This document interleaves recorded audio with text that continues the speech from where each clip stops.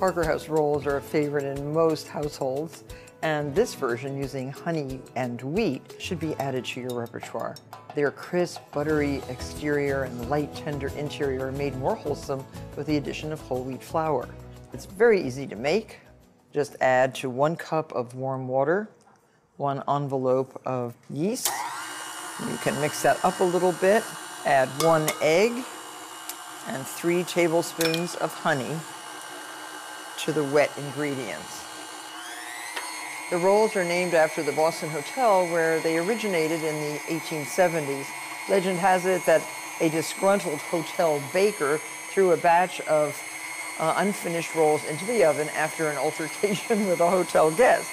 These stories, and when the rolls emerged from the oven, they had a distinct folded pocketbook shape that made them light and puffy on the inside, while staying crisp and buttery on the outside.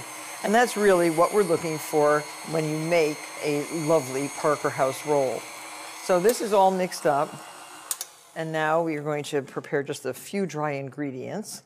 1 3/4 cup of all-purpose unbleached white flour, and 1 3/4 cups of whole wheat flour.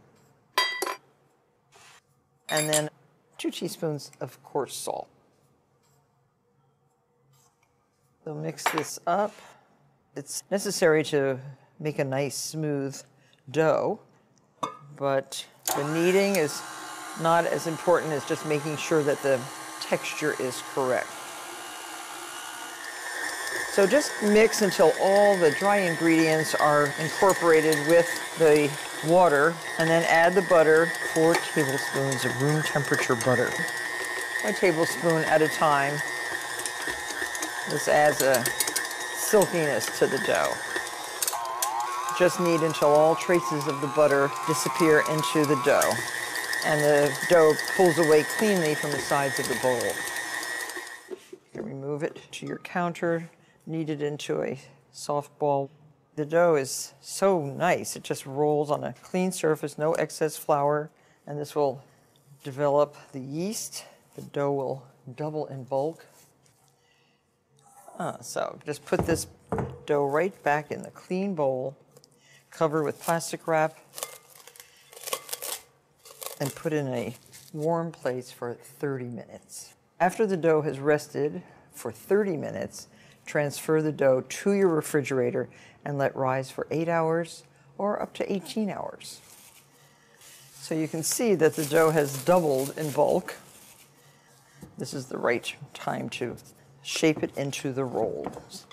So scrape the dough out of the bowl. Comes out pretty well. And roll this dough into a square about 18 inches. Don't use too much flour, which might toughen the rolls. And have some melted butter, 4 tablespoons of butter melted on the side, because that's what's going to get brushed on top of the rolls to get that nice crust. Here's what makes Parker House rolls so special. First, there's the butter. You add it to the dough, and you brush the rolls with melted butter before baking, and again after baking. Secondly, they're folded in half to give them that little pocketed signature appearance. So there, that's just about right. So cut this into equal pieces. If you're good, you can kind of eyeball it. And then each of these into 5 strips. There. And so now fold the rolls in half like that.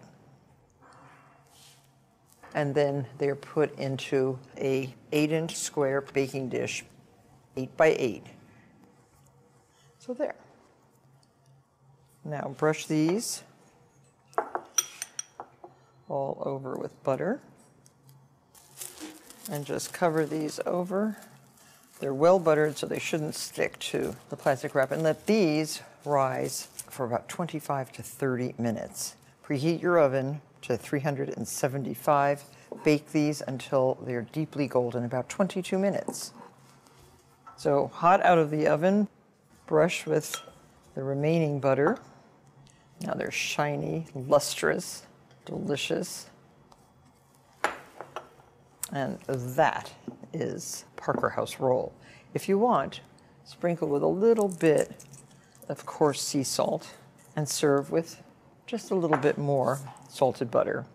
Not only do these taste better if you make the dough the night before, but this recipe can easily be doubled to feed a crowd. Should I show you what they look like when they come out? There's your Parker House roll. Delectable. Just break off a little piece.